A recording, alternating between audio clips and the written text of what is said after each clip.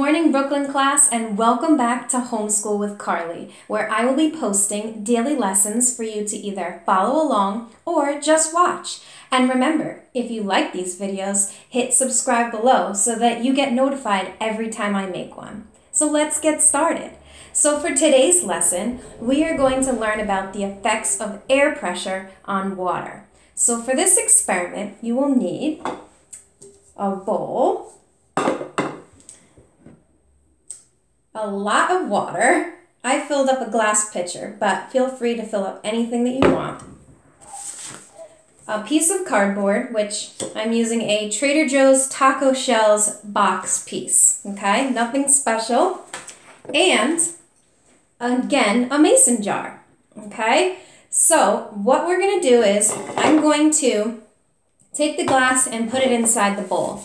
Now for this experiment, it could make a mess. So the bowl is going to be especially helpful. So I'm putting the glass inside the bowl, and I'm gonna take my pitcher and I'm gonna fill the glass.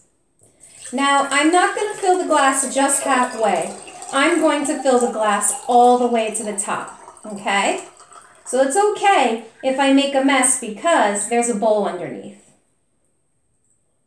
Okay, so the glass is filled all the way to the top. So one thing I should note is that there is a dip in the water, okay? So that dip is going to be especially important in about a few minutes, okay? So it's fully to the top. If I were to pick this up, it would explode. So you're going to need your cardboard paper, and I'm going to use this side versus this side because this is shinier, so it won't absorb the water as quickly. So you take your cardboard and you place it directly on top of the glass, okay? Now is the scary part. You're going to flip this glass upside down while holding the cardboard on top. So let's see, can we do a magic trick? Here goes.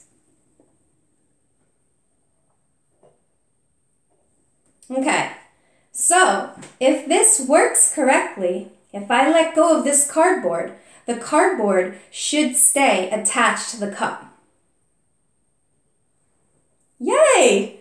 So as you can see, this experiment works. So let's find out why this happened. So let me flip this upside down and explain. So, why this happened is because at the very top of this glass, there is a little gap in the water, like a dip, right?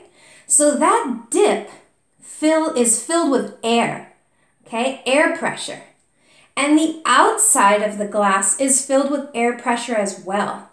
But the inside of the glass has a lot of water in it. So the amount of air pressure at the top of this dip compared to the amount of air pressure around the glass is very different. So when I flipped this glass upside down, the pressure, the air pressure from the outside of the glass is so strong that it pressed against the cardboard to keep the cardboard from falling off. Science is amazing. This was a really cool magic trick that you can show your friends, and it's really easy to do. You barely need any materials. So I hope you like that lesson for Wednesday, and I will see you guys on Thursday. Bye! Thank you!